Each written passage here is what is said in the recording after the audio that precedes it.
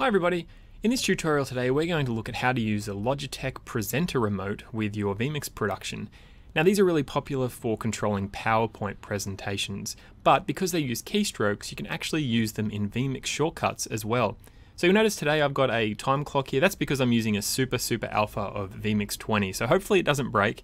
But vMix 20, don't worry, it will be out later on in 2017. But if you're watching this in the future, you probably already have this ability here. So we're going to go to the shortcuts section, so you can access it from here or from the settings section in vMix. Now we're going to go to shortcuts and then click add. Then we're going to find it. So you'll notice that there's 4 buttons on the remote.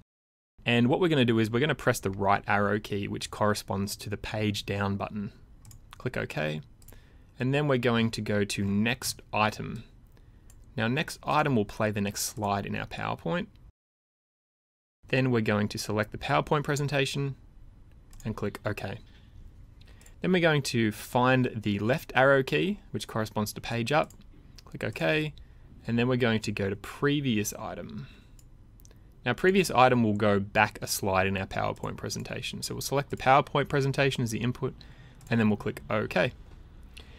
Now we'll go to add again. Now you'll notice on the remote there are 4 buttons. So you've got the left and right key and then you've got one with a play button and then one with a screen.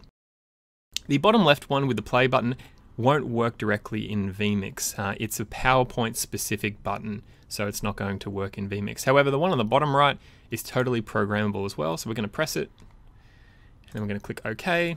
And then we're going to, let's go a cut to our PowerPoint presentation so we can load it up when we need to. Wrong one. So basically when we press this button now, it's going to switch our PowerPoint presentation to the output.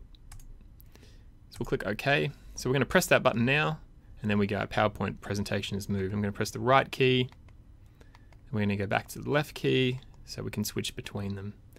So that's just a really quick way to set up the Logitech presenter with vMix. If you only needed a few shortcuts, it's a really great way to use a remote on the go. It just has a USB that you plug in, and then you can start using that with your computer and with your vMix production. So there are plenty of different models available out there. If you're able to select a keystroke with them, then they should be able to work with the vMix. Like I said, this is a Logitech R400, but there are other ones on the market. If you're not quite sure before purchasing, you can always send us an email via vmix.com. One thing that I also almost forgot to mention is it has a cool laser pointer as well that you can use directly from the remote on your presentation. So if you have any questions or anything, please send us an email via vmix.com. Thanks for watching. Click to watch another exciting vMix tutorial.